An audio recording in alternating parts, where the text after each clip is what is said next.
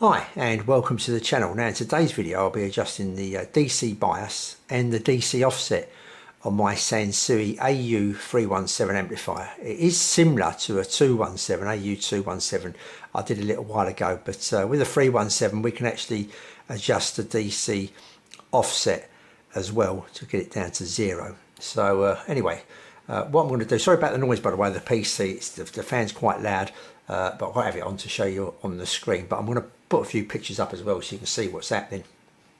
So first thing I did was to download the manual for the 317 so we can get the instructions here.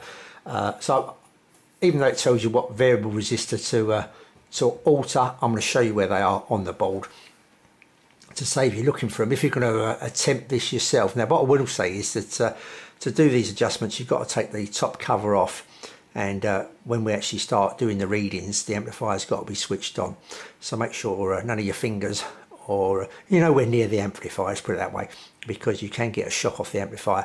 And when we're taking any probes off, as I'll be showing you, and putting them somewhere else, make sure the amplifier is turned off and unplugged from the mains as well, because even though it's turned off you want it unplugged from the mains as well, because you know, juice or power is getting to the amplifier, it's going through the amplifier, and it's going to just stop at the on-off switch. So if you accidentally touch a side of that or any connections in between, you could get a nasty shock. So just bear that in mind, be very careful if you're going to attempt this yourself. But just going to show you what I did now. To do this we're going to use a meter. I've got a few to choose from. Today I'm going to be using this meter here, and we're all the readings we're going to put it on DC volts, and these are very low readings. In fact one of them is supposed to be 0 and the other one's just going to be 10 millivolts, so we want it on the lowest volt setting possible, DC volts, and my lowest setting on here is 2000 millivolts or 2 volts, so that's my lowest setting. You may have a meter that goes down to 200 or 20 even, so that'd be even better, but this is still going to give an accurate reading. I've actually compared this to my other 3 meters and they're all pretty much exactly the same with each other, so that's great. Okay, so we're going to be using this meter. Don't forget, I want to emphasize this, to put it on volts, the lowest volt setting possible that's above 10 millivolts. So if you've got 20 millivolts, 200 millivolts, or in my case 2000 millivolts, that's the reading we're going to use. So I'm going to show you how I connected it all up and everything. So first of all, this is the, like I say, the Sansui 317. I've took the top off, which consisted of 6 screws. Sorry, 8 screws. There's 3 on one side, 3 on the other side, and 2 at the top. So that's what it looks like inside. To make our job easier, we're going to take this little shield off as well here. So it's just 3 screws holding that on. So we've undone them 3 screws, or I've undone them 3 screws, and that leaves us that. So we've got a better look at the circuit board. So what we're going to do first of all is the DC bias we're going to do first. Even though that manual, if we go back to the manual, it says 1, 2 and it does the DC offset. I'm going to do the DC bias first. I can always come back. I'm going to do the offset next, then I can always come back and double check. So we're going to maybe do this reading twice just to double check it stays where it is, because altering one of these may, if you alter this it may interfere with that, if you alter that it may interfere with this just slightly. So you just want to go backwards and forwards maybe a couple of times to each kind of set up, so you get them exactly right. Anyway, we'll go along and you'll see what's happening. Okay, so here's the board, and these little things here, these little variable resistors, this is what we'll be using. So if I just change pictures now, I'll try to make it as easy as possible here. As you look at the amplifier, looking at it this particular way, where we've got the power caps here and the big transformers just over here. Looking at it, this is the left channel. Everything on this side of the green line is the left channel, and everything this side of the green line is the right channel adjustments, depending on what we're doing. So for this particular adjustment or check, whichever you want to call it, you may want to check it may be spot on, but if it isn't, you can do some adjusting. It's I've just zoomed in a little bit more. We're going to be using these little pots here. Don't forget, this is the left hand channel pot, and this is the right hand channel pot. So we're going to do the left first. And this is our connections we're going to use. We're going to take some connections off of here. These are 2 little pins that stick up in between the transistors.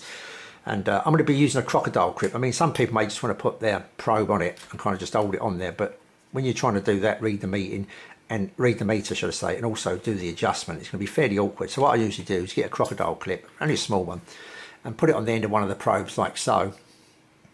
So this will be one crocodile clip And I'll do the same again with the other probe as well. Put another crocodile clip on there. You'll see it in there. But what you've got to be careful is I'm going to put the other end of the crocodile clip of each of these probes, one to here and one to there kind of thing.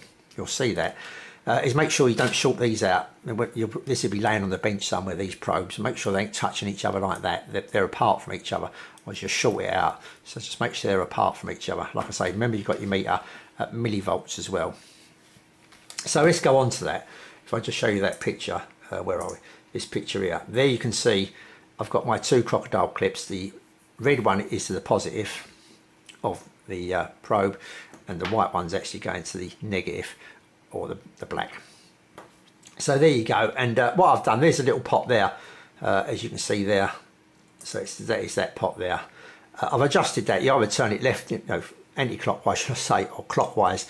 And the reading on your meter, obviously, what you do is I just kind of jumped ahead of myself a little bit. They're the adjustments, yeah.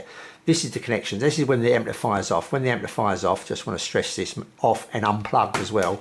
Don't just have it off, because you may touch something. There's still voltage going in there. Make sure it's unplugged. You've got your meter on millivolts, and you connect one crocodile clip here to here, and say this is the other crocodile clip from the other probe, goes to this side here. Once you've got it in there, they're nice and tight. They're not going to short out anywhere. Just make sure you don't short out against the aluminium chassis here. That's why it's best to use these crocodile clips. It's got this little bit of plastic, so you can clip it on and push the plastic as tight as possible so it doesn't short out against this aluminium. You can turn your amplifier on then, and your amplifier's got to be zero volume. Your volume on zero, no speakers attached. Volume on zero, on auxiliary, and you have to leave it on. It says for 3 minutes in the manual or more. I usually leave it on for about 15 minutes, something like that. Let it warm up. So if we go back to this picture now, after doing all that, we can adjust this anti-clockwise or clockwise till we get 10 millivolts on our meter. Just make sure, like I say, you've got it on the millivolt one, the lowest setting, and as you can see, 10 millivolts. Once we've done that and got it at 10, we turn the amplifier off, unplug the amplifier. Okay, so it's unplugged. Then take these crocodile clips off, and we're going to put them over the other side. So just to show you there, whoops, that's not the one.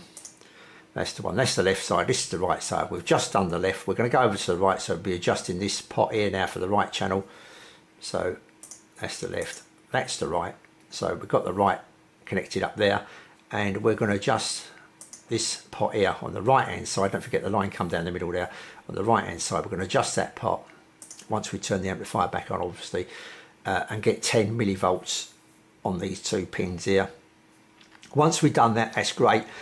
Don't remove the pins until you turn the amplifier off and you've unplugged it. That's the time to remove them crocodile clips. Don't start, remember to turn it off and unplug it. You can kind of skip that sometimes without thinking, kind of getting ahead of yourself, which I've done in this a little bit. Just take your time if you're going to attempt this yourself. And then once you've got it on 10, that is your DC bias sorted out. So what we're going to do is go over to the DC offset. Okay, something I did miss out there. Why we picked 10 millivolts, because that's what it tells us to pick. It's on this part here. This is the DC bias here, and it says 10 millivolts for each channel, so that's why we chose 10 millivolts DC. Okay, now we're going to go on to the DC offset, and again, make sure our meter is on millivolts and towards the lowest setting as we can. Mine's on 2000. Your meter may say 200, something like that, or 100, somewhere around there. And we're looking for zero. We want to do these adjustments. I'm going to show you which pots to adjust for each channel to get it down to zero, and that'd be great. So what we're going to do this time, we're not going to be using any crocodile clips or anything like that. This particular amplifier has got some spring clip terminals at the back, and we're just going to be putting the black one into the negative and the red one into the positive on the channel we're going to be testing. So we're going to start off with the left hand channel, and there's my two probes. That's the positive speaker, this is the negative speaker. As you can see, my two probes are in there with the amplifier turned off and unplugged. Volume on zero, auxiliary, nothing connected to it, everything unplugged. And this is the pots we'll be using. It is our left channel again. This is a coarse adjustment, this bottom blue one. And this is a fine adjustment, the top blue one on the left hand side. So yeah, so depending what reading you get, you may turn it on, and your one may say, I would just for instance say 20 millivolts. So you may just want to adjust that coarse one down to 10 or 5 or something like that. And as you adjust it, you'll find out that it kind of jumps quite a bit, i.e. coarse. So you may get it as near as to 0 as possible. You may not quite get it on 0. Once you get it to near as possible, we're going to use that fine adjust just to tune it right in, and that'll get it down to 0. So that's that left-hand channel connected up to my meter on 2000 millivolts, and we've got a reading of 0. So that's great. That's with the amplifier turned on now. So what we're going to do is turn the amplifier off, unplug it, and we're going to flick over to the right-hand channel, put our 2 probes in the right-hand channel. That's the negative, and the red is the positive on the speakers. Make sure our meter's still where it is, you haven't adjusted the meter or anything else. Then to plug in our amplifier, turn it back on again, and we're going to be adjusting this side now. And that's the coarse down the bottom of the right-hand channel that we're testing, and that's the fine of the right-hand channel. So we're going to get it, like I say, as near as possible with the coarse, and once we get it really close with the fine, just tune it in until we finally got it down to 0 on our meter. So that's it, that's done. But what we should do now is whip back and go back to our previous one, how we did the DC bias. Just do that again, connect up the crocodile clips to their respective positions as we did in the first test, and just double check that it's still saying 10 millivolts. It should do, or should be very, very close. So if it isn't, you may just want to slightly adjust them again, then come back here. Once you've done that for both channels, come back here, maybe just toying about backwards and forwards a couple of times to get them both on 0. But I was pretty lucky here. You know, sometimes it affects it, sometimes it don't, depending on the amplifier you're doing, etc. On my one, as soon as I've done the adjustments as I did here, I went back and it was spot on still. So you know, I say, you know, it's just as a double check really. You go back and do the DC bias as you did in the first part of this video. Just double check that it's reading the same after doing this adjustment, because they can, you know, in certain amplifiers, the way they done and that, they can slightly interfere with each other. So that's it. That is doing the DC offset and the DC bias on this particular amplifier. So that's it. Until the next video, I'll say thanks for watching. I'll see you all soon.